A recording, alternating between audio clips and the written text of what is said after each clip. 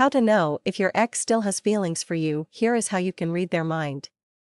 Familiarity breeds contempt. It is so relevant in any relationship. It initially starts with minor issues, and before one realizes, snowballs into a broken relationship. After the breakup, though a person starts feeling bad about it, the damage looks beyond control. If both have regrets, then things work out immediately.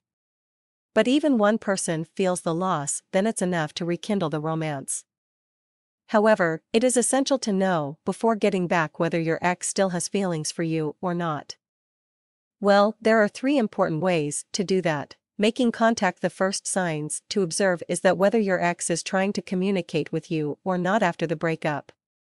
If your ex is still interested in you, then she is bound to send you text messages or make a call. There would be some mode of communication between both of you, which is an assurance. Meeting up. The second sign to watch out for is to keep record of the number of times you meet each other. If you find out that your ex is around you in most of the social gatherings or events, or she is still seen hanging around your old meeting places, then it sure is an indication.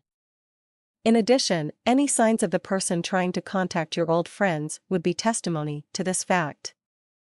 Once or twice, these meetings may be a matter of chance, but if it happens pretty often, then it's a deliberate effort to be around you. Desirable changes. If it is found that your ex is suddenly looking different, or if you find her being careful about certain things, then it means that it is a desperate attempt to make amends.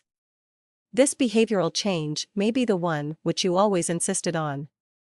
There also might be a physical makeover to impress you.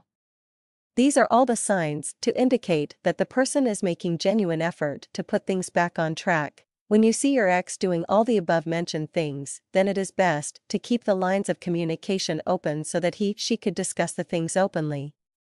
It is best to get back with each other rather than mop over a relationship that could have been saved.